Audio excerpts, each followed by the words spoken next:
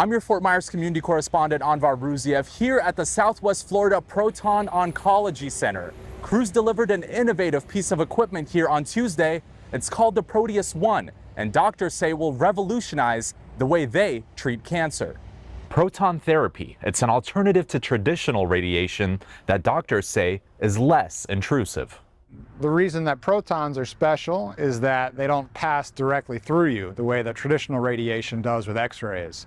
And as a result of that, the dose is a little more concentrated on the tumor and is better able to spare nearby non-target organs. The new treatment comes at a higher cost than traditional radiation. The $20 million machine rotates around the patient while delivering concentrated beams that target tumors. Those beams come from a device called a cyclotron.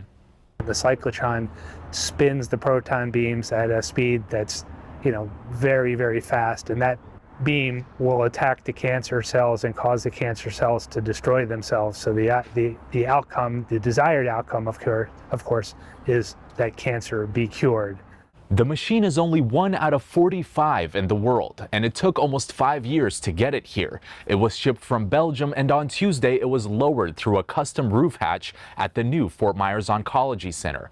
Currently, patients have to go to Miami for proton therapy, which could take 100 visits before any results. With this system here, it's going to solve that for the 2 million people that live in this area.